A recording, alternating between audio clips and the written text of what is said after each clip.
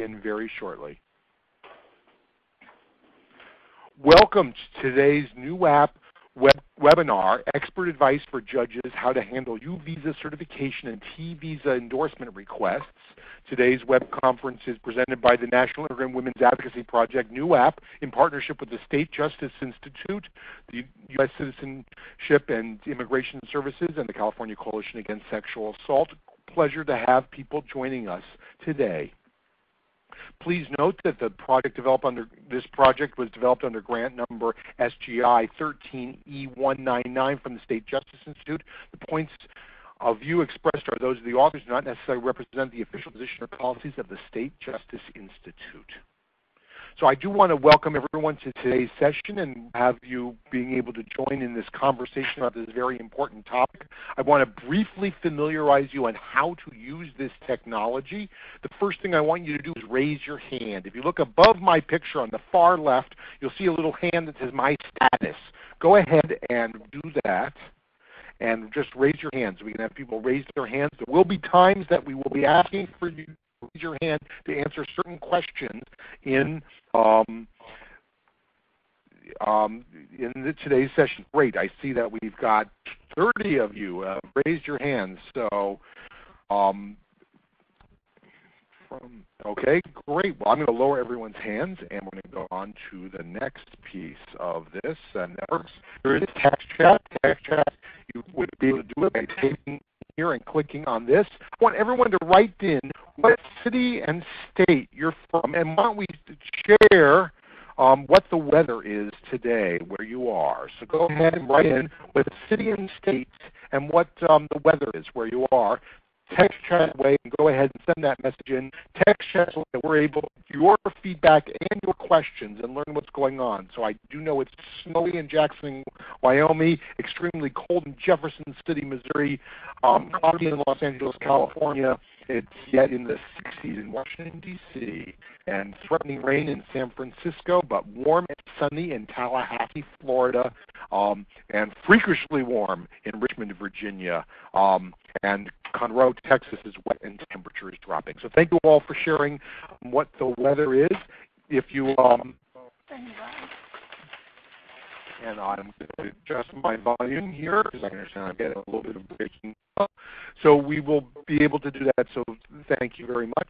We also have some PowerPoint slides. These slides are available on the new app website. And Rocio, if you can post the link to where people get copies of the slides and the resources, that will be great for people to be able to see what resources are available. So you will be able to get copies of everything. We will also have a recording of this web conference available, and that will be on the new app website.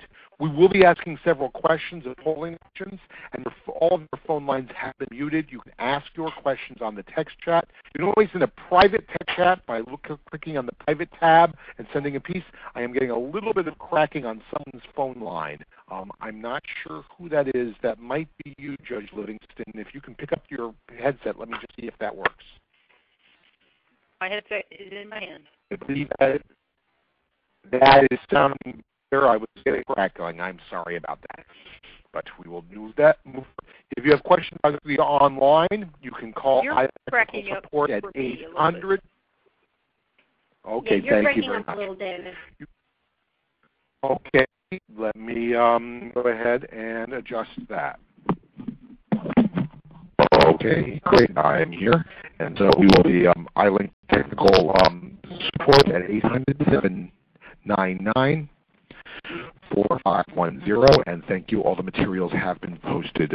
Rocio Molina from New App has posted that, so thank you very much. I want to introduce the speakers who will be presenting today, and really pleased to be joined with Leslie Orloff, who's the director of the National Immigrant Women's Advocacy Project, New Up at American University, Washington College of Law. How are you doing, Leslie? I'm good, David. Thank you for hosting this. It's my pleasure. We're also really pleased to be joined by Scott, who's the Educations Officer with the Office of Policy and Strategy. How are you doing, Scott? I'm good. How are you? Wait, you're getting a little bit of echo on you. Can you say hi again? I'm doing good, David. How are you? And everything sounds okay on my end. Okay, once you start talking, it comes in clear. We're also going to be joined by Judge Laura Livingston from Travis County Courts in Austin, Texas. Judge Livingston. Hi, David. How are you? Doing great. Well, pleasure to be able to have all of you here to be able to present on this important topic. Let's first get a little bit of a sense of who's in our audience. So what I'm going to do is post in the left-hand side an A, B, C, or D. Let us know if you are a lawyer. It's A. Go ahead and click on that. B, if you're a domestic violence or sexual assault advocate. C, if you are a judge or court staff. And D, if you are other. And what we are seeing is people are responding. And go ahead and keep on responding. I'll share the findings as they come live. We've got about almost half of our audience are going to be lawyers. We are followed by about a quarter of our audience are domestic violence and sexual assault advocates, and that we have about 16% are judges or court staff, and about 6% are other. And if you're other, go ahead and write down what the other is. Someone asked, is paralegal other? Yes, it is. So, and I understand there's still some going on with me. So if you are on the phone, if you're we will have to try to proceed. I'm a little unsure what's going on with the sound. I am speaking directly into the headset. So great, Paul, for sharing where you were. Let's today's learning objectives. We are going to have Judge Livingston. Can you just review what people are going to be getting by the end of today's webinar? Absolutely. Thank you, David, and welcome to everyone to the webinar. What we hope you will learn this afternoon are several things. We hope we'll learn something from you as well. What we hope you will achieve is accurate information about the U visa process and T visas as well. We're going to tell you a little bit about the legislative history and the regulatory history and the purpose of the U visa and T visa programs. We hope you'll leave here with a better understanding of what the Department of Homeland Security thinks about the UV program, and certainly what we hope to achieve today is a much better understanding of the judge's role in the UV certification and T visa endorsement process. We hope that you'll leave here understanding a little bit more about how U visa certification can promote overall justice in our system and fairness in our system. And we hope when you leave that you'll know just a little bit more about how to handle a request to sign a certification or an endorsement in family cases, in civil cases, and in criminal court cases. That's our plan. Well, thank you very much, Judge Livingston. So let's ask another question of the audience to just get a little bit more of a feel of what your experiences are. Yes, no. Have you worked on a case in which a judge has signed a U visa certification? So let's go ahead and yes or no, and put it in the left-hand side, not the text chat, the left-hand side. Have you worked on a case in which a judge has signed a U visa certification? And I am, let me see, I am sharing the results, and as you can see, overwhelmingly, it's really interesting, overwhelmingly, over 80% have not worked on a case where a judge has signed a U visa certification. Interesting, Leslie. I'm actually equally as interested in the 16 to 20% or 15% that have. So that's good news, and we understand that relatively new that more people are getting certifications from law enforcement and prosecutors, but in drafting the U visa statute, Congress clearly wanted judges to be part of the certification process, and that's what we're here to learn about today. Well, great. Well, let's move to another question, Leslie. It's just a question about, are you aware, let's ask our audience, are you aware that judges can also sign a T visa endorsement? So let's go ahead and let us know. Are you aware that judges can also sign a T visa endorsement? So I think the people are voting as we speak, and it is live results, Leslie. So everyone is seeing that about 40% of our audience, 38% of our audience do know that. Right, and we're going to be talking about both of those here today. Scott? Well, great. Well, with that, I'm going to go ahead and close the withdraw the piece, and I think we're going to move over to Scott Whelan, who's going to be talking about T and U visas and sort of the purpose and overview. And so, Scott, I'm going to hand the podium over to you. Great, thanks, David, and thank you everyone for joining us today. We definitely want to get the word out to not only judicial officials, but obviously the public as well about TNU visas. So again, thank you very much for joining us today, and we're really looking forward to this presentation. So going ahead and jumping on in, just a real brief overview on the TNU visas. These provide temporary status to alien victims who are victims of certain crimes, whether they be human trafficking in the T visa world or in the U visa world. We're looking at human trafficking and other qualifying criminal activity, and we're going to be diving well into detail on that as the presentation goes along. Now, this is also a tool for law enforcement agencies such as police departments, sheriff's departments, and federal law enforcement agencies such as FBI and ICE, Department of Labor, and other organizations. But it's also a tool for prosecutors and judges. And Congress created these back in 2000 in the Trafficking Victims Protection Act.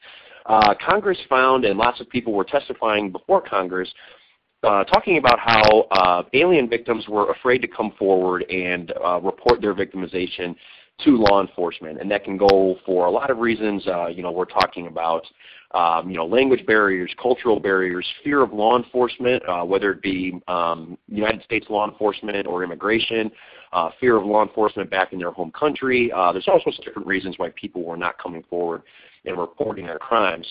So this strengthens the ability of law enforcement and judges and prosecutors and other government agencies to allow victims to come forward, report their crimes, and allows these agencies to detect, investigate, prosecute, convict, and sentence certain bad actors, obviously the criminals we're talking about here, in U visa qualifying criminal activities and human trafficking.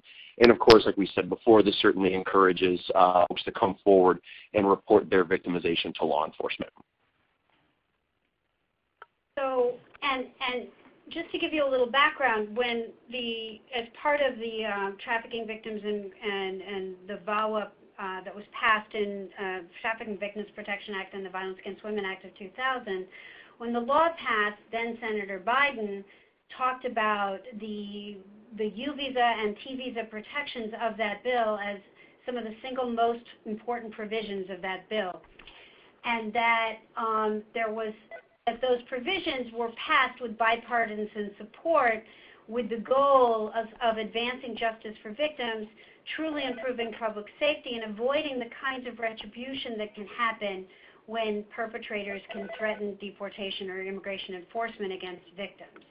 And that was what was truly needed to bring perpetrators to justice.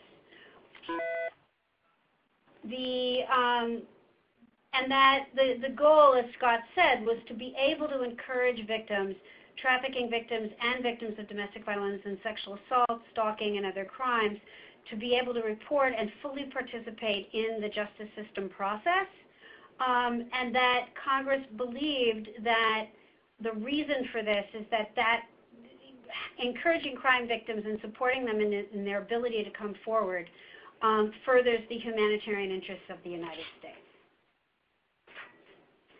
So we're just going to start off talking about, a lot of times people perceive, when they think about the Department of Homeland Security, they think about it somewhat monolithically as an enforcement agency. And since actually the first law that began to really change this in terms of crime victims was the Battered Spouse Waiver that became law in 1990, but certainly the Violence Against Women Act provisions and a variety of different laws have created essentially three purposes of the Department of Homeland Security: to provide a path to lawful permanent residency and citizenship for lawful immigrants, non-citizen crime victims, and in many contexts, different contexts, children, to really encourage and promote family unity, and to remove undocumented immigrants from the United States. So Scott, when an immigrant qualifies for a U visa or a T visa that is available to them under law that Congress created for them, is what that person qualifies some kind of a preferential status? No, it is not. It is not a preferential status. So Congress, like we talked about before, Congress specifically created these visas for folks to come forward and report their victimization to law enforcement. So these are specifically created by Congress. These are visas that were created by Congress, passed by both houses and by the president, that allows folks to come forward, and if they're eligible for this benefit, they're then able to apply. They're not, with all the debate, hearing about immigration and everything, this is something that Congress specifically created, so folks are not jumping in line. They're not, they're not getting any type of preferential treatment. If they apply for either a T or U visa, and if they're granted that visa, they will then get that visa. And there's a certain process. Congress created certain statutes and regulations. Well, Congress created the statutes, and then we at DHS and USCIS obviously drafted the regulations. So these folks have specific avenues because they're cooperating with law enforcement to be eligible for these benefits. After stating her limitations, so I recommended that she do that. Can everybody who's not a speaker please mute their phones by hitting *6? Whenever you're ready, just tell her to move it. There's going to be a family. I'm going to mute everyone's phone lines. Just 1 second, and speakers will unmute their line. All guests have been muted. You can unmute your line by pressing *6. Okay. Leslie, please press *6 to unmute your line. I'm unmuted. Great. I'm on. Perfect. And we're back to Scott, I believe. Yes, I'm here. And so like I said, just to wrap up, this was specifically created by Congress. These victims, have their own statutes that are available to them. If they meet these eligibility requirements, which we'll be going down the list of those requirements here in a bit, it is not a preferential status. It's a visa. They are governed by the laws and the regulations of these visas. They have to not only meet all eligibility requirements, but they also have to be admissible to the United States. There are certainly repercussions if they discontinue cooperating with law enforcement or discontinue cooperating at all during any part of the judicial process.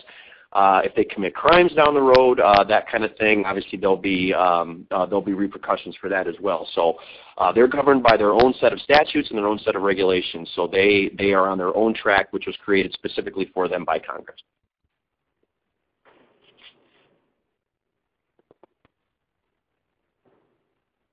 David? Scott, why don't you go to the next slide?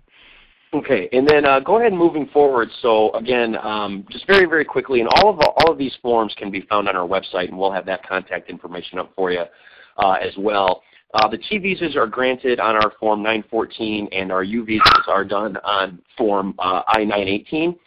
USCIS, my agency, which is a sub-agency under the Department of Homeland Security, we have the sole jurisdiction over doing the T and the U visas. So this will be something that's done completely by USCIS. It's not an ICE benefit. It's not a Department of Justice benefit or any other immigration or federal law enforcement agency. This is done specifically by USCIS. Now, if somebody is granted a T or a U visa, they've got certain benefits that go along with those. So if someone is granted, they will get their temporary status for up to 4 years. Now, this is called a non-immigrant visa, so these do have a shelf life, which is why we have the 4 years up there. Once somebody is granted, they have that status that's available for 4 years. However, down the road, Congress also created statutes, and we put together regulations based on those, where somebody can apply for their green card down the road. So they can apply for permanent residency in the United States based on the fact that they were awarded these visas. However, the visa itself is only good for 4 years. Now, if somebody is granted a T or U visa, so that principal victim gets that visa, they can apply for certain immediate family members to also have status here in the United States. And if they are also granted, they will be able to apply for and get their work permits so they can legally work here and pay taxes here in the States. Just jumping forward very quickly, we have a statutory cap. Congress put a cap of $5,000 on the T visas. Now, we've never come close to hitting that cap, and it's not because of the fact that T visas have a very high denial rate or anything like that. It's just we haven't seen the amount of petitions come in that rise to the level of 5,000. The most that we've done in a fiscal year was last year, and we were around 900. So that just shows the lack of petitions or applications that are coming in for T status. However, on the U visa side, while we have a statutory cap of 10,000 for the U visas, we've hit that cap now 6 years straight. When I first started, to kind of put it in perspective on how the program has grown and how more law enforcement agencies are utilizing the U visa process. When I first started 5 years ago working on this program, we were getting roughly between 800 to 900 petitions per month. Right now, we're getting over 2,000. So, doing the math on that, we're getting roughly around 25 to 26,000 U visa petitions per year. Now, with that, obviously, we run into the cap all the time, so we get to that 10,000 limit. Well, what do? We do have a wait list process that's spelled out in regulation, so people can still apply for U visas. So it's not that we stop working. Our officers are still working. They're still going over everything, and we're still accepting U visa petitions, even though we've hit that cap. Now, if we go over a U visa petition and we go through everything and we can approve this person, so they pass their background checks. They've got that law enforcement certification in there. They've met every eligibility requirement there is for a U visa, and we want to approve it, but we can't because we're fresh out of visas. What we do at that point is we place them on the wait list. While they're on that wait list, they don't receive a visa because we can't give out any visas because we're out. However, we do place them in deferred action. And deferred action isn't a visa. It's not an immigration status. Basically, what deferred action is, it's an administrative tool that we have that basically says we've got an alien victim here. The alien victim applied for this U visa. USCIS says that they're eligible for it, but we don't have any visas to give out. So what we do as the government, we say, okay, we know where you're at. We know who you are. You applied for this visa. You now go to the back of the line, basically, for deportation. So if you, even though that you technically don't have a status here, you came forward, you are eligible for a visa, but we're going to place you in this deferred action program until a visa becomes available for you. So again, it's not a status, but it does protect them from removal up to a point. And then while they're in this deferred action process, they also are eligible to apply for work authorization. So even though they don't have a visa, while they're on this deferred action process with the waitlist approval process, they are allowed to apply for work authorization. And if they're granted that, they will be able to work legally and obviously pay taxes legally here in the States. Well, great. Well, thank you, Scott. Let's ask another question of our audience, and I'm going to make this A, B, C, or D. For those of you who have been working on doing T visa endorsements, who have been signing them? Have they been signed by law enforcement as A, B, prosecutors, C, judges, or D, you're not getting T visas endorsed? And so what we're going to see here, Scott, it's interesting to see and it's live sharing here, is that the most common response is B, prosecutors, or actually now the most common one is D, not getting visas. And of those who are getting the T visa endorsements, it's going to be mainly 33% are going to be from B, which is prosecutors, and 14% from A, which is law enforcement. And so we do not see 0 on judges in this audience. So interesting, Scott. No, very interesting. Yeah, and that goes to it kind of goes to the fact too, like we were talking about earlier with T visa petitions or T visa applications, and not ever getting to the level of that 5,000. It just goes to show how difficult human trafficking, not only identifying human trafficking, but actually putting together a solid case and going out and making arrests can be, but then also how difficult the job is for prosecutors to actually bring forward and get a successful human trafficking case prosecuted. It's certainly a difficult process. The law is very specific, so this information kind of goes with the flow and our understanding of human trafficking in the criminal justice and judicial process. So then going ahead and moving forward onto the T visa requirements. So there's 4 basic requirements for somebody to be eligible for a T visa. Now the victim has to be a victim of a severe form of trafficking in persons.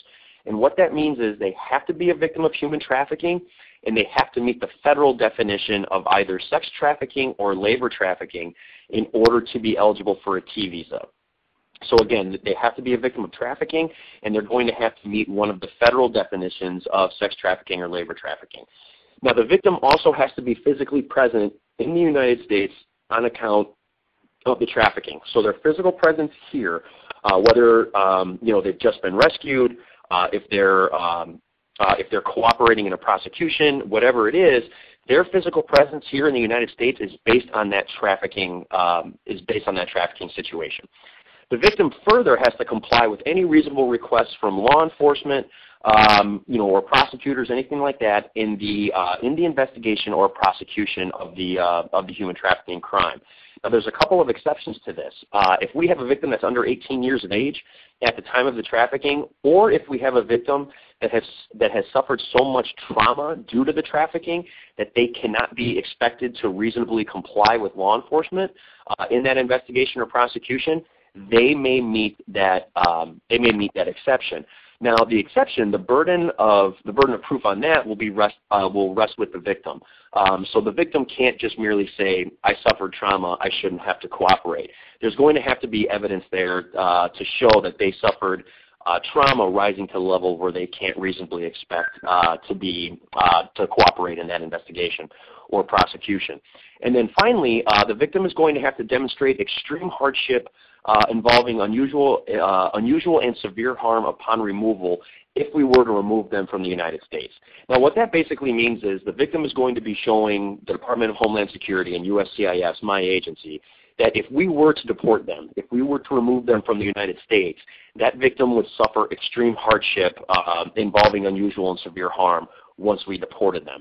Now this is not an exhaustive list, but some of the evidence that we see to show extreme hardship would be separation from family, medical issues. For instance, we've run into victims where they're suffering from whether it be an illness or trauma, whatever it is, where they cannot reasonably be expected, or they know that they're not going to get good medical treatment back home. Where really the United States is really the only place where they're going to get adequate medical treatment. So that's another source of evidence that we see. And then also economic issues. So if we've got a trafficking victim that was actually the only breadwinner, or the only one that can really support their family either when they were in the trafficking situation, or B, now that they're out. All they have to do is they show us that, hey, I will suffer and my family will suffer economically if I'm removed from the United States. So again, that's just one of the other points of evidence that folks will share with us on that.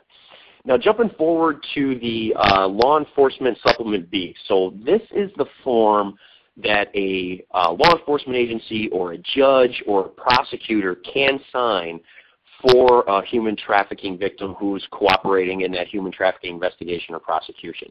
Now, the form is optional. So what that means in this case is for T visa applicants, they can still apply for a T visa even if they don't have this form. So the form is not required. However, this form does provide a lot of evidence for that victim. It's considered a primary source of evidence. So it does carry some weight with it. It's a three-page form, very simple, just asking about the trafficking situation and how this victim cooperated, or for a judge, your observations of the victim in the judicial process. Now, if this form is signed off on by law enforcement or a prosecutor or judge, it is signed at the judge's or law enforcement's discretion. So there is no federal law, there is no statute, there's no regulation, there is no requirement that says law enforcement or a judge or a prosecutor must sign these forms. These are always signed at the discretion of the person signing the form. So if you ever have an attorney or anybody like that saying, hey, you have to sign this form. Federal law says you have to do this. That is just simply not the case. These are always signed at the discretion of law enforcement or the judge.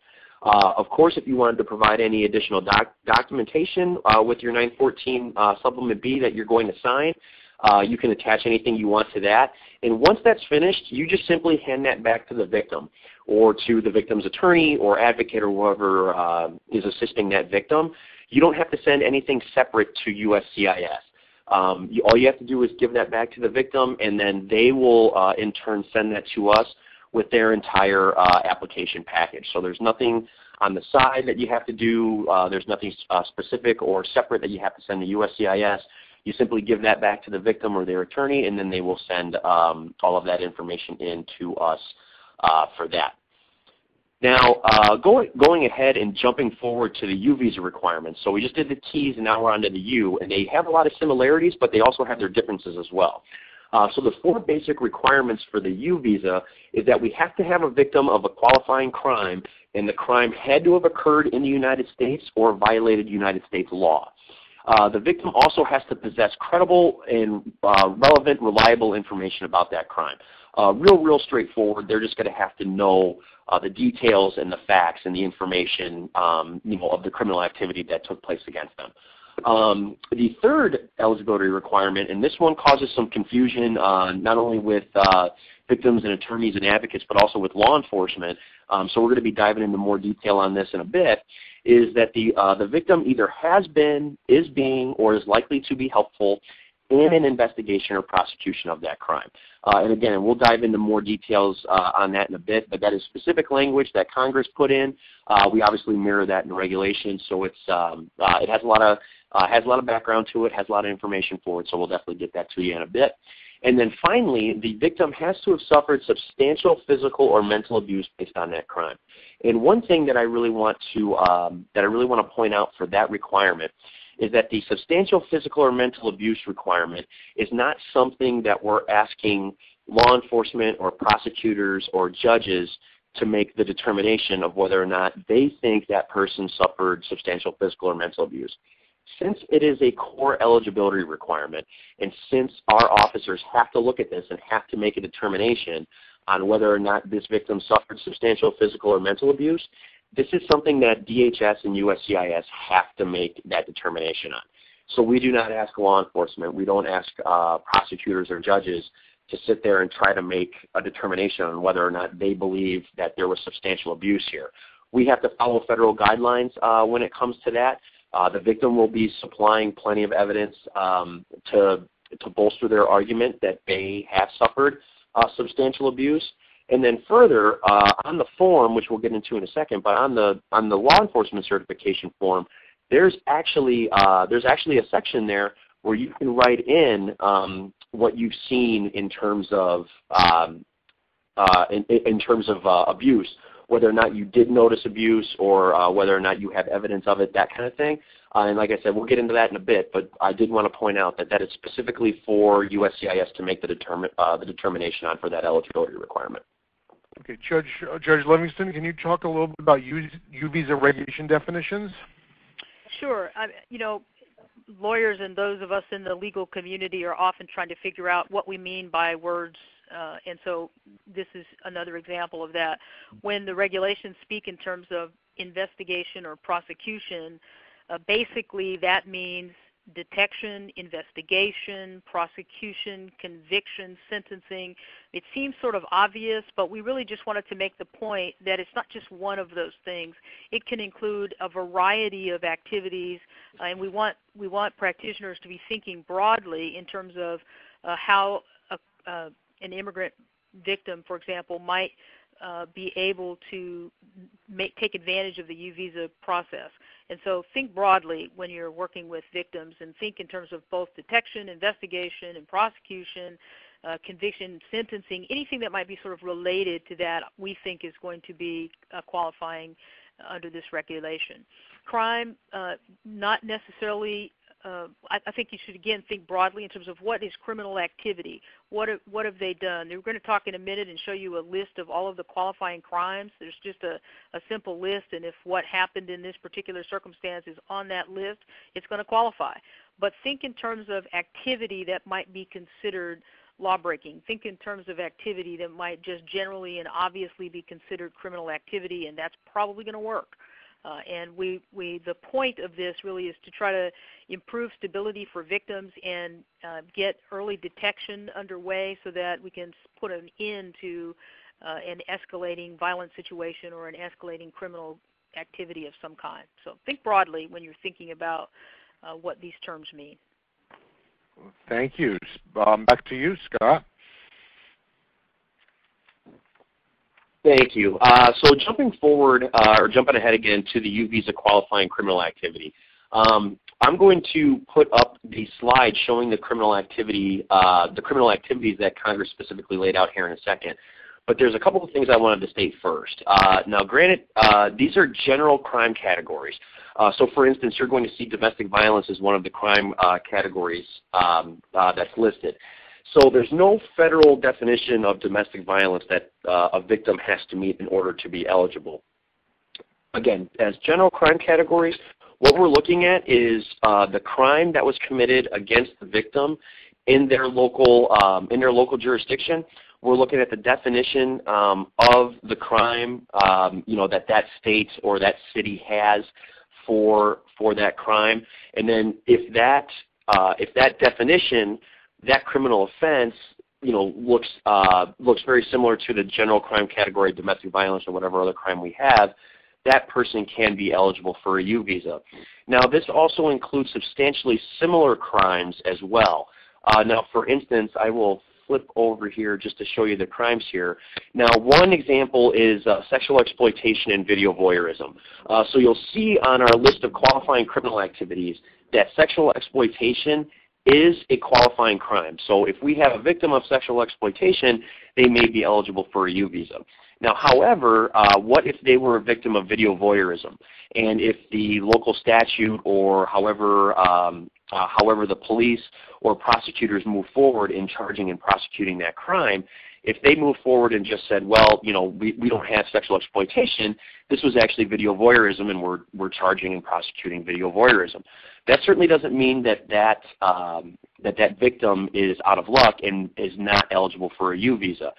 They can certainly argue that video voyeurism is a form or is a type of sexual exploitation.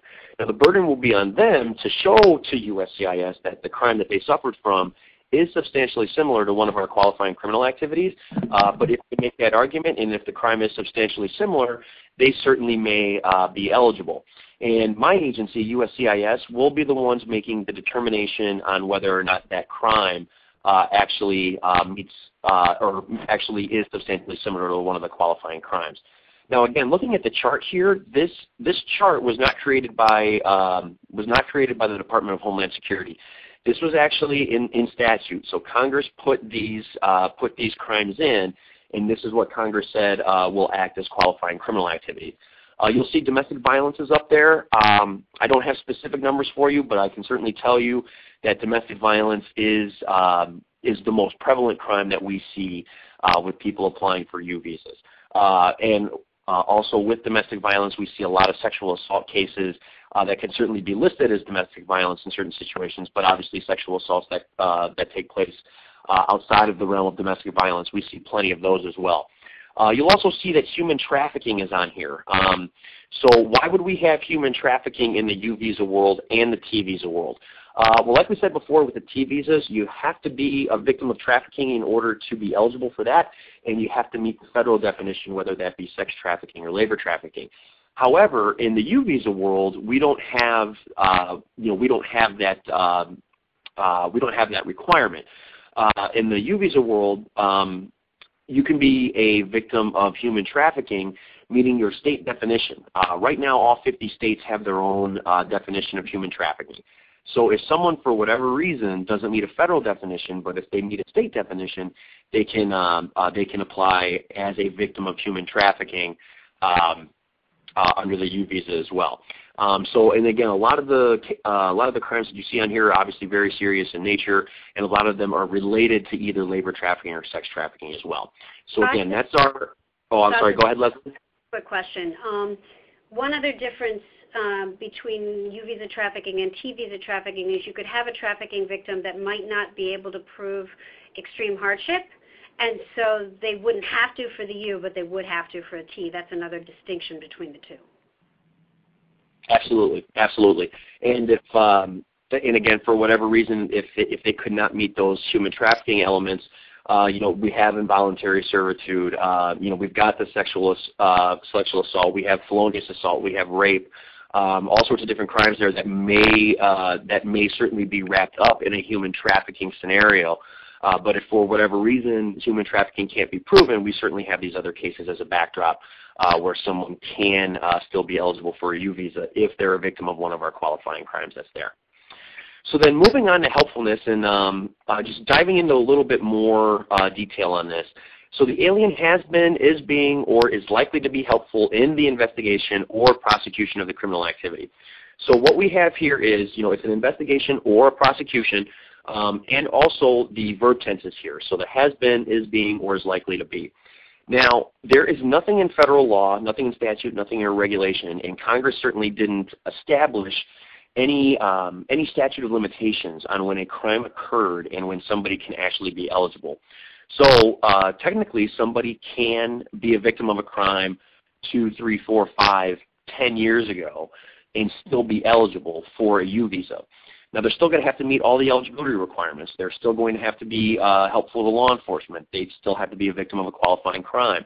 They're going to have to show substantial physical or mental abuse. However, they are technically still eligible. There's nothing that bars them from applying for a U visa just because the crime occurred, outside of, within the last 6 months. So again, there's nothing barring them from that. Now, however, a couple other big things I wanted to note on helpfulness. Now, if someone applies for a U visa, the moment that they send their application in, and then we get it, so we receipt it, we send out a receipt notice to the alien victim saying, hey, we've got your application here, and now we're looking at it. From that moment, so from the time we receive it and that petition is pending and we're reviewing it, and hypothetically, if it is approved, the entire time they're in U visa status as well, so that 4 years, that entire time, so while it's pending and while they're in that U visa status, they have an ongoing duty to cooperate with law enforcement, prosecutors, or judges in the investigation or prosecution. That is a requirement that is in there by regulation. They have to do it. Now, what that means is if someone applies and they later refuse to cooperate or they refuse to help whoever signed off on the certification, whether that be a police department, whether that be a prosecutor or a judge, those certifying agencies or those officials that signed off on the law enforcement certification can notify USCIS and say, hey, this person isn't helping me out anymore. I wish to withdraw that. And we're going to get into more details on that. But this is a huge, huge, huge requirement for U visa petitioners to continue their cooperation and helpfulness with the official that signed the certification. So I definitely wanted to bring that up to you all as well. And then finally, we do have an exception for those that are under 16 or that are incompetent or incapacitated. So if we've got a victim that's under 16 years old, or if they're incompetent or incapacitated, they do not have to show this helpfulness requirement. Somebody can step forward and essentially stand in their shoes and provide the helpfulness for them in order to continue to make that victim eligible for a U visa. So again, for those under 16, or if they are incompetent or incapacitated, others can step forward and help them through the process, and that person can still be eligible for a U visa. Well, great. Well, thank you, Scott. Let's ask our audience, what profession would be most likely to certify future helpfulness? Do you see this as police, A, B, prosecutor, C, police and prosecutor, or D, judges? And so far, I don't, now people are starting to vote. And what we are seeing is, and I believe, Scott, we are getting this live response, is that overwhelmingly people are saying C, police and prosecutors is what they are seeing, and then there's a little bit that are also B, which is prosecutor, and D, judges. So overwhelmingly people are saying police and prosecutors being the profession most likely to certify future helpfulness. and I'll pick it up from there. This is Leslie. That is correct. That in fact, generally speaking, when judges sign certifications, they're going to be in large part signing them on things based on helpfulness they've already observed, as opposed to law enforcement and prosecutors, because law enforcement and prosecutors are likely to encounter the case earlier on in the process. They might be more likely to be the ones asked to sign on future helpfulness. And so just to give you a summary, the next few slides talk about some of the key ways that helpfulness can occur. It can occur by a victim being a cooperating witness. It might be at the grand jury stage. It might be in identifying the perpetrator. Might be participating and communicating with prosecutors about their, if there's bond, what kind of stay-away order should be in place, motions, victim impact statements. There's various different ways that in a criminal context, the victim may provide helpfulness that the court may observe. Judge Livingston? I think you can see the same type of examples on the slide we have up next regarding what you might see in a civil courtroom or in a family courtroom. Obviously, in the context of a civil protection order, providing evidence of a domestic violence or child abuse in a custody case, which might be in family court, providing information about elder abuse or child abuse to one of the Child Protective Services or Adult Protective Services agencies, providing evidence in any kind of sort of civil context or family context, and obviously making a police report. Those are all examples of how someone might be deemed to be helpful. Back to me, I think. Yep. David, can you change the slide? There we go. And then in what prosecutors and police see, judges may observe this as well, like a victim in a protection order case may testify that she called 911 or that she spoke to the police when they came on the scene, that you might have evidence in a custody case with a copy of a police report. There might be testimony or evidence about the various different kinds of roles that in a case before court that the victim played vis-a-vis working with police or prosecutors in the case. So, and that what's really important is that helpfulness can be met, as Scott was talking earlier. The victim actually, first of all, there's no statute of limitations, and second of all, the victim doesn't have control necessarily over the criminal court process, and so it can be sufficient helpfulness for a victim to come forward, report a crime, and if there's no further investigation to cooperate with, that could be sufficient. It could be a past crime. The perpetrator could have absconded.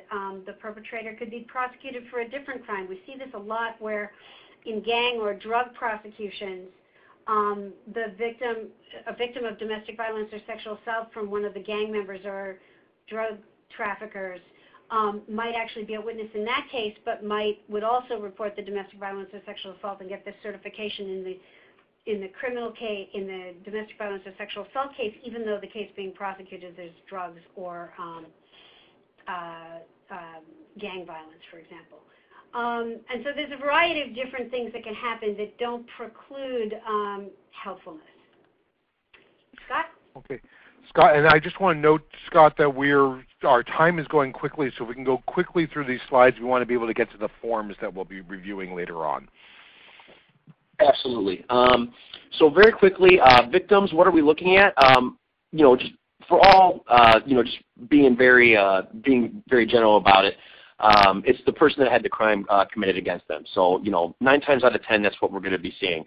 However, if we have a victim of murder or manslaughter, certain family members can step forward, cooperate with law enforcement, and they may be able to be eligible for a U visa as an indirect victim. Now, the most prevalent indirect victims situation that we see is actually where we have someone who we've got a child who is an American citizen.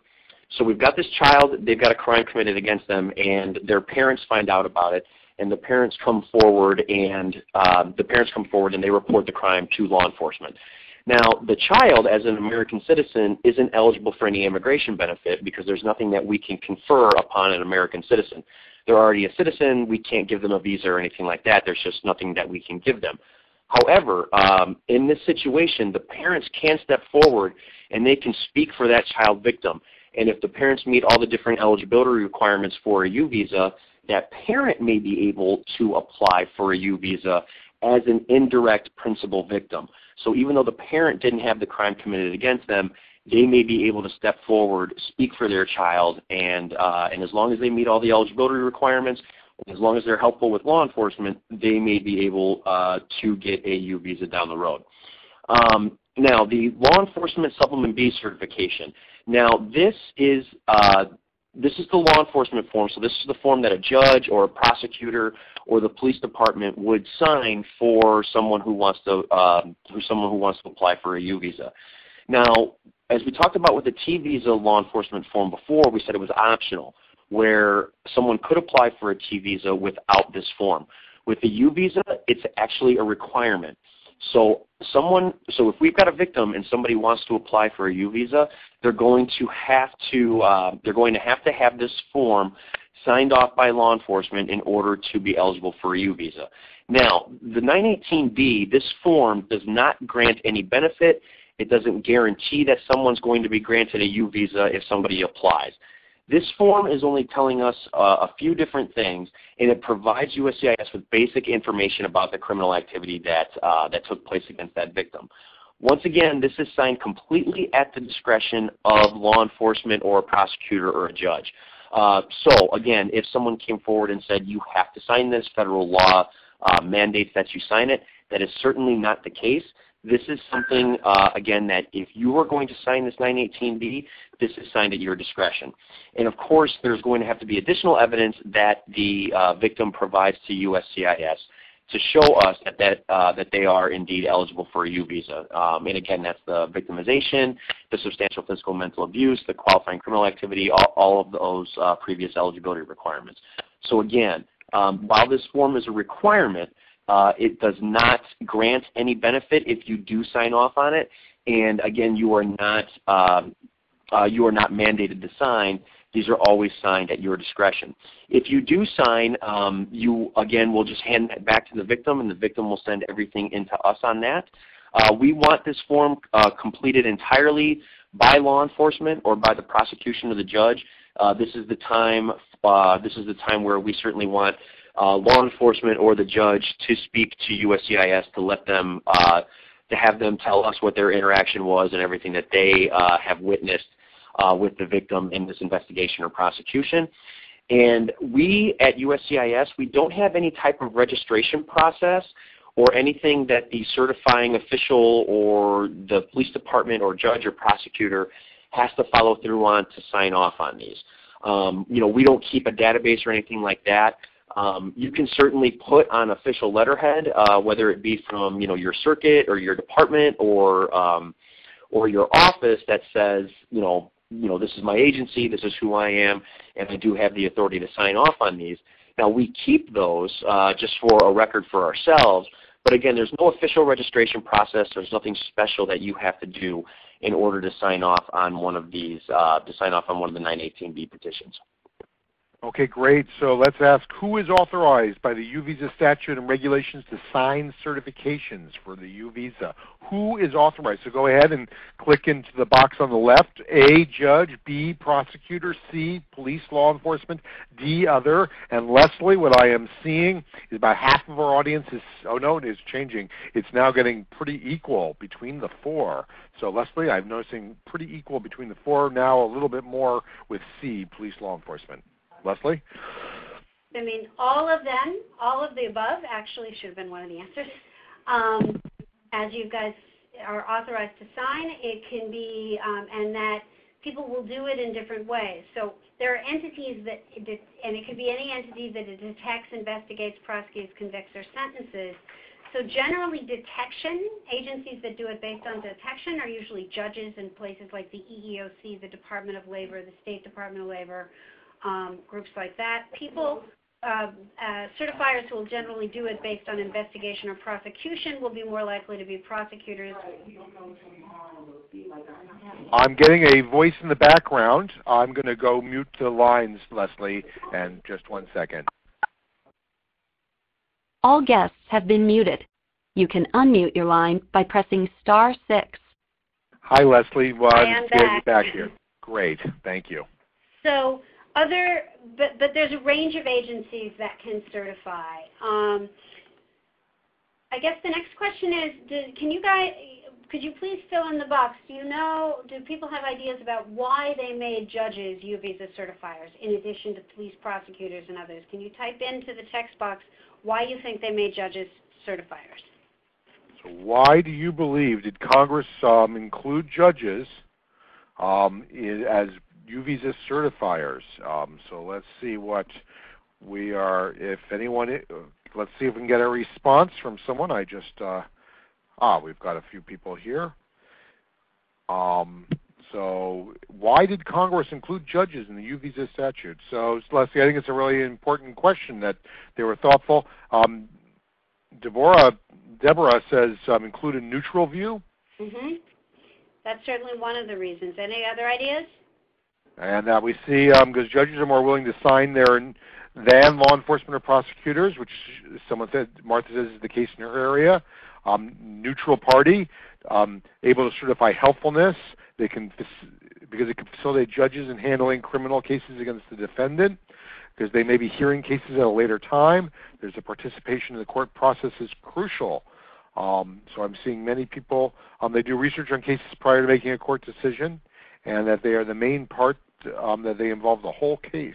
So there's several of the reasons that we see, Leslie, that people are responding. Generally, all of that is true. I mean, part of it has to do with the fact that judges are a neutral broker. They are, all of the groups, what they have in common that are certifiers are people who kind of by definition as part of their day jobs are deciding day in and day out things like probable cause, credibility, who's telling the truth, things like that, and that Congress wanted to include judges because they actually understood that there would be jurisdictions where police might not certify, prosecutors might not certify, but a victim would avail themselves of the justice system anyway and wanted to be sure that they could obtain certification if they did so.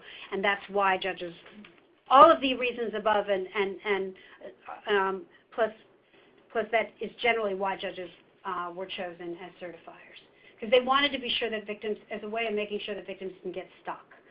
And that essentially also there are times in which the court, to a certain extent, particularly for limited English proficient victims, can be the first responder with a qualified interpreter. And so this slide reports some of the research done among about immigrant victims and the police in 2013, which found kind of high levels of cases in which victims didn't have qualified interpreters to speak with the police, and it resulted in police reports not being taken, the perpetrators interpreting, and things like that. So courts may be the first time that the victim actually has an opportunity to explain her story. Back to you, Scott. And Scott, I just want to encourage you to move quickly because we still have a lot of slides and want to be able to go through the forms a little bit later. Star 6, Scott? Yep. Okay.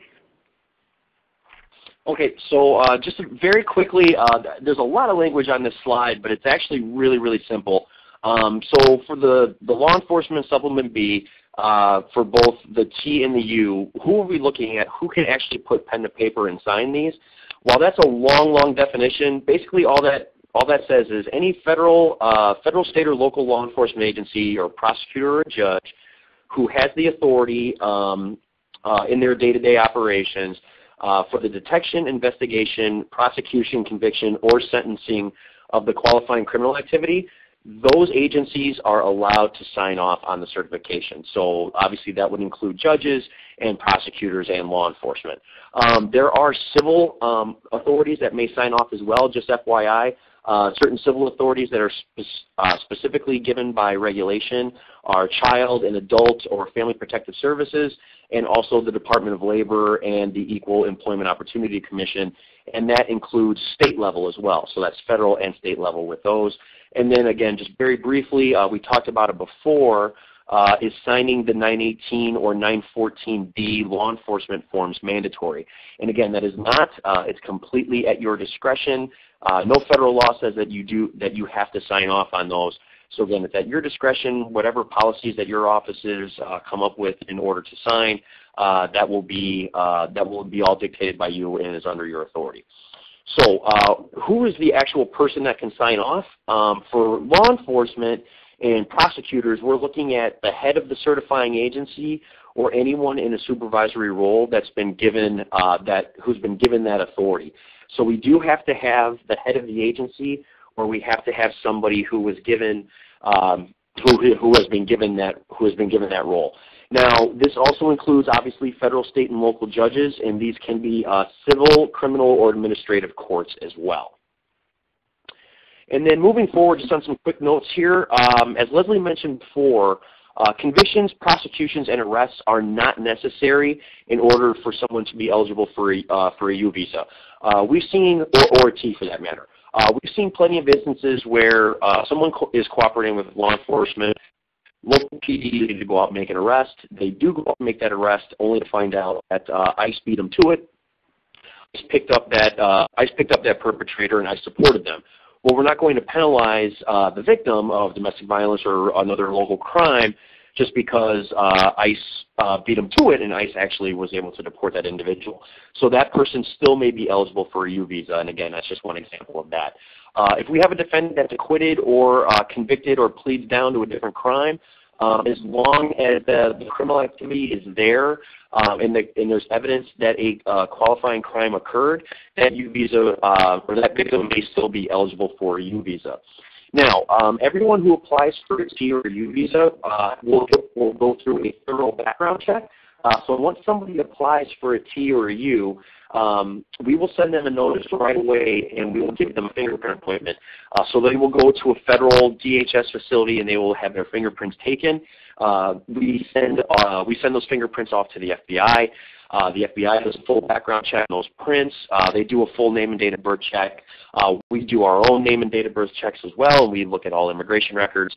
So we certainly do a thorough scrub of that individual before we're going to be granting any visa. And of course, any agency or any judge can notify ICE or USCIS of any known or suspected criminal activity that person has been engaged in, like if they were a perpetrator or they actually had a criminal record.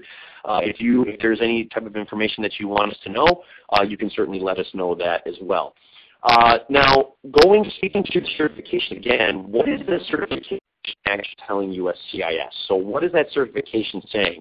We talked about before how the certification does not grant any benefits. So just for the fact that a certification is signed, that certainly doesn't automatically grant somebody a visa. So the certification is telling us three basic things.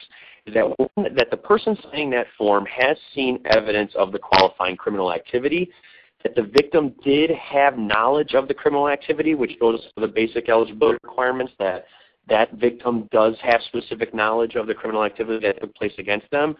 And then finally, that victim is, or is likely to be helpful to law enforcement and is likely to be helpful if more information needed or more cooperation is needed in the future. So those are the three basic things that the form is telling us. It's not speaking to any type of future conduct for the victim. You're not serving as a character coach for the victim, saying this person is a pillar of the community or they will be a pillar, anything like that. You're just telling us, that certification is just telling us those three basic things that we talked about previously. And again, if law enforcement signs off on this form, they're not sponsoring, they're not endorsing, they're not saying that this person deserves a visa. They're just saying that this person was helpful, that they had knowledge, and that they were a victim of a crime. That's all that form is telling us. The form doesn't guarantee any type of visa issuance. Again, only my agency can do that, so we're on the hook for all that. We are the ones that will make that determination. And we will only make that determination once we see all evidence that comes in. The law enforcement certification forms are just one piece of evidence. So it's one spoke in the wheel for us to make that determination. And moving into the future, if you do sign a certification, There is nothing that makes you liable for any future conduct or any type of conduct down the road or any actions committed by that alien victim. So you're not speaking for that person. You're not saying that, yes, I'm there, I'm going to be keeping an eye on them, that they're going to have to check in with me regularly or anything like that. There's no type of requirement like that. Again, the certifying official is only telling us those three small things that we talked about previously. Okay, Leslie. And that, I guess the one point I want to add, and that judges have the discretion to sign, as Judge Livingston will be talking about a little later, most judges will be signing after they've issued a ruling. They have the discretion, however, to sign at an earlier point in the proceedings as well. All right. Well, let me just jump in here by adding that, in addition to, if you decide you're going to exercise your discretion as a judge, I would recommend, in terms of the order that you enter in a proceeding, that the order be specific. So when it comes to providing information about what criminal activity occurred, if, for example, it's in the context of a civil protection order, you might say that family violence has occurred, which is a typical finding in many, and if not all states, that have a requirement for the issuance of a protective order. You're going to make a finding that family violence has occurred in some states, it has occurred or likely to occur in the future, and so forth. That's the easiest one. If you're going to make that finding for the protective order, it's pretty easy to just add that information to a U visa certification form. That should not be difficult. Identifying the victim is pretty easy as well. Obviously, the person in the protective order, I'm just using that because it's a very common and typical example of how we see these come about. So identifying the victim is pretty easy to do. With regard to helpfulness, current, past, willingness to be helpful, you're going to be taking evidence from these individuals, and so it shouldn't be very difficult at all to assess this element as well. I want to also point out that family members that are implicated in the crime is going to be helpful information. So if the perpetrator in the protective order context is a spouse, for example, or an intimate partner, including that information in your findings is a really helpful piece of information. That's the kind of information that you're going to add to the certification form. In terms of criminal activity and helpfulness, I think the timing is key in some respects. Before a ruling, as I was sort of thinking about this in preparation for the webinar, I was thinking about sort of the phases that we might encounter people asking for judges to sign certification forms. Sometimes that's going to be before a ruling. So you're going to be evaluating credibility. Is the information and the evidence you've received in the context of your case trustworthy and believable? Even if you don't get everything, even if it's a preliminary hearing, even if it's just a temporary restraining order where there's not a ton of evidence deduced as there might be in a future proceeding. But some credible evidence is enough. Probable cause. If you were going to be making a probable cause determination in some other context to issue an arrest warrant, for example, the same kind of information that you use to issue an arrest warrant is the same kind of evaluation you're going to make to determine if you have probable cause to believe that criminal activity occurred and that the victim was helpful or would likely to be helpful in the future and so forth. More than just bare suspicion, but really probable cause, and judges are pretty accustomed to making those kinds of determinations. I mentioned the context of the temporary restraining order. Very simple examples, we think, of how you might encounter these as someone being requested to sign a certification form. After the ruling, you're going to be entering findings, which we talked about. You're going to use the basic standards of proof, right? Preponderance of the evidence, clear and convincing evidence, or the all-important in a criminal context, beyond a reasonable doubt. Laura, can I just interrupt for a second? David, can you move? Sure. Okay. We got the slides. Never mind. Okay, go ahead. Okay. I think actually my only sort of footnote here is just that, after the ruling, these are the exact kinds of things that judges do every day, and these are the standards by which we do them. And so this is really should be a kind of a comfortable zone for judges to be in, because these are kind of the decisions we make all the time. Go ahead. Okay. So I'm just going to take one, I just want to do a poll. If you could find the hand raising. I'm just going to ask two questions. Of those of you who've either signed or received a certification from a judge, how many of you have done it in the protection order context? Can you raise your hands? We have at least one. A few more coming in, Leslie. Okay. Great. So a couple of you have. David, can you take their hands down? How many of you have done it in a criminal context, in a criminal case? Not seeing anybody. Oh, no, there's a few. Okay, a few more. A few more. Okay. Great. What about a custody case? Anybody done one? Anybody on the signed one or received one in a custody case where there was or a child abuse case? We got at least one of those. Okay. So what we're gonna. So essentially, these certifications can happen in all of these different kinds of cases, and they can happen at various different times in the case. And Laura will be talking about that in a few minutes. So I'm going to turn it back over to Scott. Thank you, Leslie. And as we talked about in the beginning, if somebody is granted a Tier U visa, that visa is a non-immigrant visa, meaning it does have a defined life, it's got a shelf life, and it's good for 4 years. However, Congress did put in the ability to have a T or a U visa holder have the ability to apply for their green card or apply for their lawful permanent residency. What that means for you as someone who is signed a certification, what that means is somebody may come to you 3 years down the road because the regulations require 3 years of somebody having that visa before they apply. They may come to you and ask you for a follow-up letter basically saying that this person has not refused to cooperate at all in the investigation or prosecution. Now, because that's a piece of evidence that they need in order to be eligible for their green card. So there's a couple different ways that you can do that.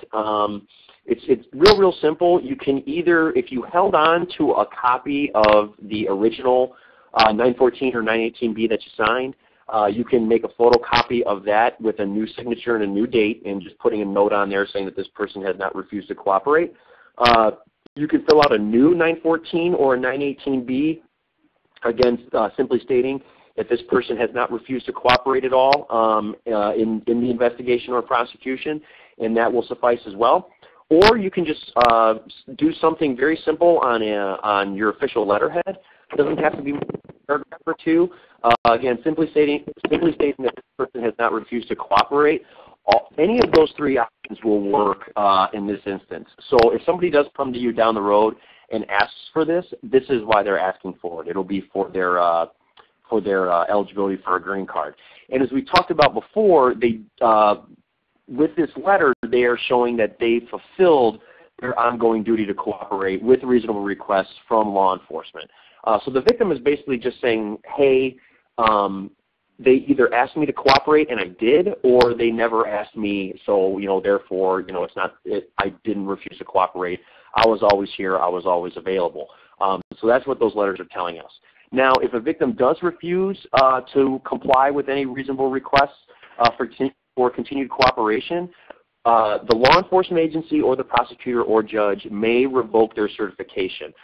So what that means is that judge or that prosecutor is basically withdrawing or they're disavowing their certification. So what they will do is they will notify our Vermont Service Center. The USCIS Vermont Service Center is where all the T and U applications are adjudicated. And we will have that contact information up for you at the end. So all you'll do is email the Vermont Service Center saying, hey, I signed the certification for this individual and I want to pull it. For whatever reason, you can always pull a certification that you previously signed, and that again is at your discretion. Nobody can tell you to pull out of the certification or anything like that. That will always be your call. And if you do that, and that withdrawal is done, and that person no longer has a certification, that may lead to that person's visa status being revoked. So again, this ongoing duty to cooperate is very important. We take it very seriously. So what happens if that certification is pulled, we will then send notice to the victim that they no longer have a certification. Now, the victim will have an opportunity to send evidence back into USCIS. They do have an opportunity to respond.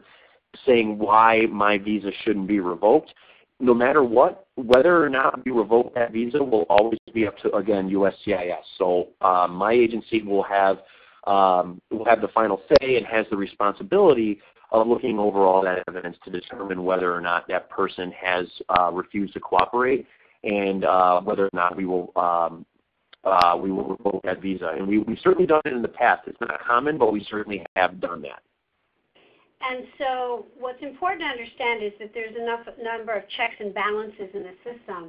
And in addition to the ability to decide whether or not to revoke, et cetera, it's important to understand that when somebody comes after 3 years and files for lawful permanent residency as a U visa holder, they have to prove either cooperation, which is where the second certification Scott was talking about comes from, or they can prove, and this is why it's not an automatic revocation, and what the USCIS is deciding when they're deciding if somebody revokes, is they can also prove that they didn't unreasonably refuse to cooperate. And Congress created that option because they understood that for some crime victims that the threats from the perpetrator, threats to family members, sometimes he's holding them hostage and they couldn't show up because he's got them locked up someplace and they couldn't show up to be a witness, that they have an opportunity to show that their failure to cooperate was not unreasonable under the circumstances of the case, and as part of either the decision not to revoke and or the decision to approve lawful permanent residency could go forward if the victim shows either cooperation or not unreasonably refusing to cooperate. However, even if they show that, once they meet one of those elements, they have to also show, in order to get lawful permanent residency through the U visa program, either humanitarian need, family interest, or family unity or public interest. Humanitarian need would be where if the perpetrator served time in jail and is then deported to their home country that he shares with the victim, and he could retaliate if she were deported, that's an example of humanitarian need. Family unity would be an instance in which she has many family members in the United States. Some may be citizens, some may be lawful permanent residents. That can be family unity. And public interest is, the way I like to think about it is it's somebody where, given what they went through in coming forward and the courage they found to come forward and participate in the justice system, maybe they were the star witness in a serial rape prosecution. DHS has the discretion based on public interest to grant their lawful permanent residency. Scott? And here, this slide here just has our DHS contact information. So what we were just talking about previously with if you wanted to contact the Vermont Service Center, if you wanted to withdraw or disavow a certification, or if you had case-specific questions on something that you had signed, you can certainly get a hold of them at that long email address at the top left there. Our officers will respond, and they will certainly get back to you within 72 hours. I would recommend doing the email address. They seem to get back quicker on that. The phone line is not like a live line. It actually goes straight to a voicemail that gets checked later. So if anything, I would certainly email. That will be the quickest route. You can always CC me on those emails as well if you wanted me to have visibility on that. My contact information is on the top right. So my email is there at that scott.p.whalen address. And then my phone number is there as well. And if you needed to contact me for any policy questions or just anything that you wanted to talk about in terms of issues or concerns with either the T or the U program, you can get a hold of me as well. And I'd be happy to go over anything with you. And of course, just like with Vermont, the best way to get a hold of me would most likely be email. T visa and VAWA, my colleagues are up there as well. If you wanted to CC them or put them on there, those are my colleagues on my team at headquarters as well. And then, of course, the DHS Blue campaign. That is the DHS-wide effort on combating human trafficking.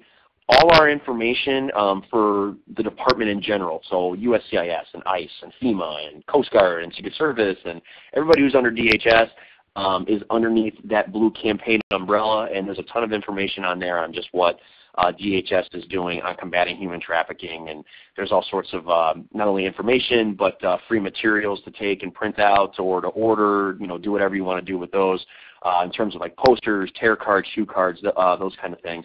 So all sorts of stuff to look at there as well. So that's all our DHS contact information there. Okay, and so just to know, we've got 10 minutes left, Leslie, so we probably want to go through this next section quickly. It takes approximately 7 to 10 months for DHS to adjudicate the U visas at this point. And as Scott mentioned earlier, many of them are domestic violence. The two biggest categories, or the three biggest categories, are domestic violence, sexual assault, and human trafficking.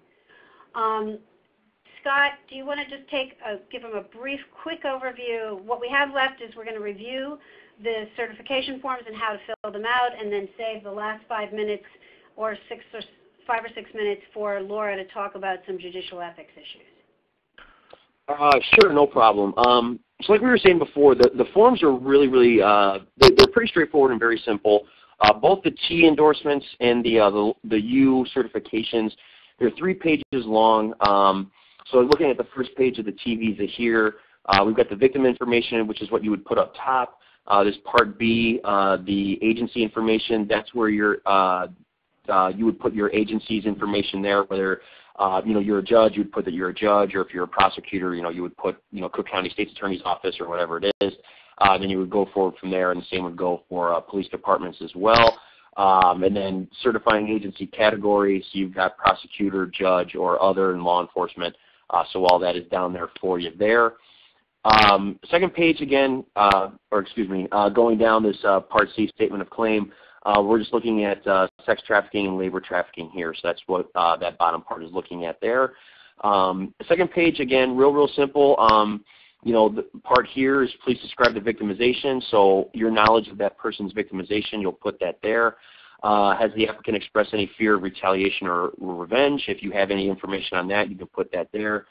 We're just looking for dates here.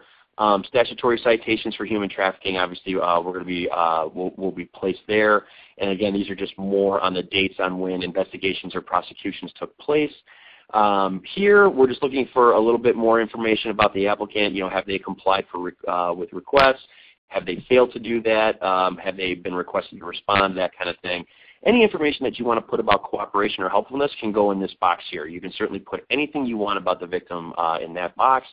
And then again, here in terms of are any family members implicated in the trafficking, if they do have family members that are part of the trafficking scheme, obviously those family members won't be eligible for any type of immigration relief. So if they do have family members that were complicit in this, you would put their names in this section here. And then obviously down here, signature of the law enforcement official or supervisor. Judges, obviously, you can just put your name. You can put your name anywhere here, and just and obviously you would put down that you're a judge. And then we're just looking for dates here as well. So that's what we're looking for with the T visas or the T visa certification. With the U's, again, pretty straightforward. Leslie, I think you were taking over from here. I think it's Laura. Well, we don't have a lot of time to go over the details, so let's just quickly take a look at this form. And a couple of things I want to point out. One, if you'll go to the next slide, it's pretty self-explanatory, and you can look at the PowerPoint that we're going to send to everybody when we're done. So I commend it to you, along with the handbooks and the other written materials that are available at the websites that are listed in the chat section of your webinar related to toolkits and how-tos and questions that might frequently be answered and so forth. For judges and certifiers, though, a couple of things I want to point out. One, you need to amend the form to say what you need it to say so that it's accurate. If you go to the next one, accurate and comfortable for you to sign it. Because remember, your signature means a lot as a judge, and you want the form to say what you're comfortable saying. So if it says, something that you should feel free to amend that form. I think DHS has indicated a willingness to review what you're actually saying, and they understand that judges have ethical responsibilities. So don't hesitate to amend it, initial your change to the form, and just put as much information there to explain what you're doing as possible. I think the other big thing I want to tell you about this process is that for me it's really easy if I simply attach a copy of the order I've entered. The slide that David has up now, for example, is one of the places. Go back to the one you just had. That's the one. You'll see that we drew a line through where it said on behalf of the agency and based on investigation of the facts. Well, judges don't do anything on behalf of agencies, and judges don't do investigations. And so this is an example of something that I would suggest that you cross out, because we don't investigate. We adjudicate. We listen to evidence. We make decisions, but we don't investigate. So I would simply cross that language out and sign it. I think they'll understand. You see just above that where it says, based on my issuance of a protective order. That's going to explain what's going on. I think attaching a copy of the protective order is always a good idea. My suggestion for certifiers that are judges would be to put as much information in the order itself as possible as opposed to the form, because nobody can complain about a specific finding you made in an order. No one's going to be able to complain that you were being partial to one side or another or the other by making findings in an order. Family violence occurred. He choked her. I find based on the credible evidence presented before me today on such and such a date that this happened. This is the evidence that I'm basing my order on. You're making that. You're hearing that evidence. You're making a decision based on that evidence, and you're going to put that into an order which reflects what you've done in the context of this hearing that you've had as a judge. That can go easily into your protective order, for example, and that will be the basis of your decision. The fact that DHS or USCIS then evaluates that and finds that to be helpful to them or helpful to somebody else in the process of granting a U visa request, great, good for them. But from the judge's standpoint, the point is that you are making findings based on evidence you've heard, and you are simply putting that information in an order, and nobody's going to be able to complain, I don't think, from an ethical standpoint about your doing your job. So I would just remind judges not to worry about that kind of thing. A couple of other sort of ethical points, and David, now if you're going to have to skip to a few slides to the one that begins. There's the sort of cover slide that talks about best practices for signing U visa certification consistent with canons of judicial ethics, because we're going to have to skip a few of the other slides above that. Just a couple of things on ethics. And just let me say, he's skipping slides because we don't have a lot of time to go through them all, but I commend them to you because they're chock full of information, and a lot of them are self-explanatory. So please take the time when you have it to go through the PowerPoint. But just in terms of judges and sort of their ethical responsibilities, there are judicial ethics commissions who are considering this issue. North Carolina has looked at the issue. We think that the North Carolina Judicial Ethics Commission decision on this is not complete, really, and we think that they have misunderstood some things, but we would be remiss if we didn't point out to you that there is at least one state out there that does not recommend that judges sign it, and they think that judges should not sign it. I think judges have every right at their discretion to sign it if they choose to. Scott has talked to you at some length today about the discretion that judges have, and the federal law is clear that judges are among the individuals that are allowed to certify.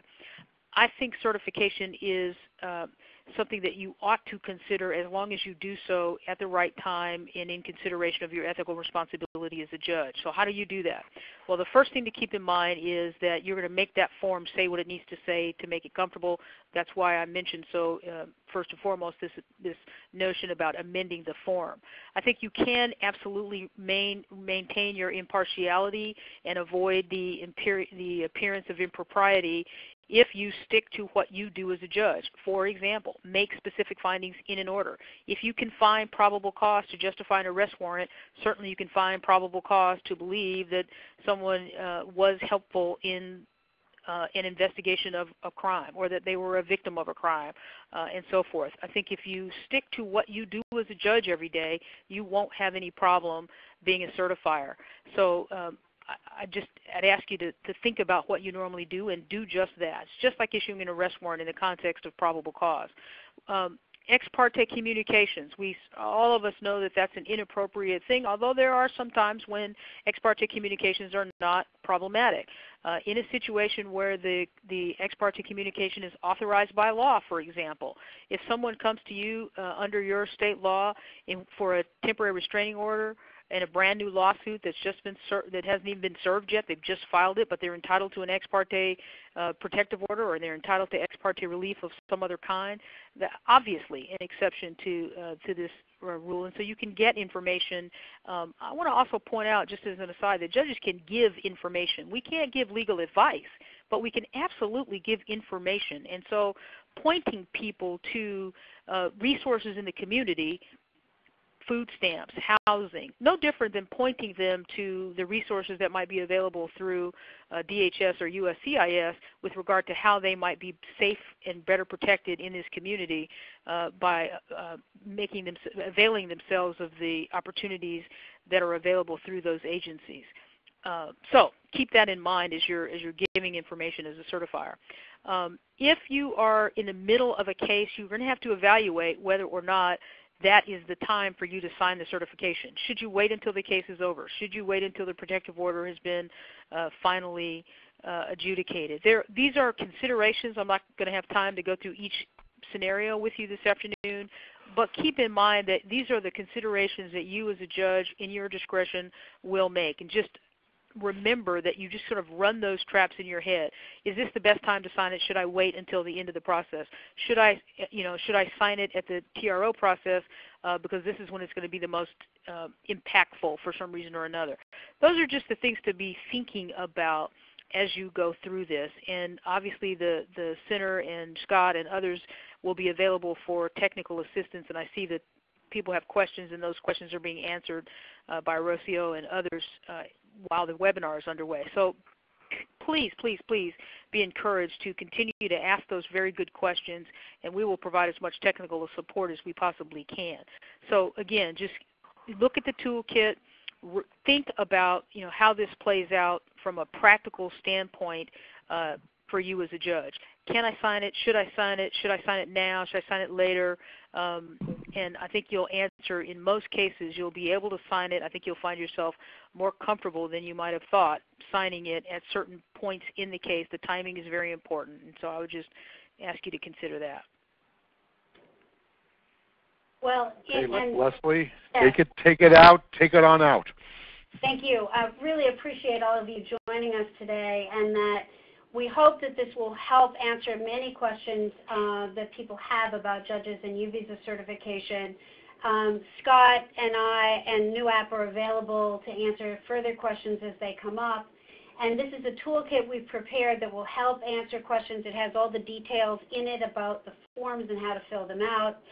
And then we are available to provide direct technical assistance to judges and court staff, as well as advocates and attorneys, but judges and court staff under our SJI grant to make sure that you have all the information you need and answer your questions on U-Visas, related to U-Visas and a variety of other issues. We have lots of materials available on issues that arise for immigrant crime victims when they come before state courts. So thank you very much for attending today. We will, any questions that we did not have an opportunity to answer during the chat, we will do a question and answer sheet that we will distribute. It will be posted on the website along with a live version of this webinar. And we hope this answered some of your questions, and we'll encourage more of you to consider signing U-Visas in the future. Thank you. This will conclude today's webinar for NewApp. Thank you for joining us, and we look forward to having you join us at future NewApp webinars on topics related to topics. Thank you to all the speakers, and we will keep the text chat open for another minute, and thank you for joining us today. This concludes today's session.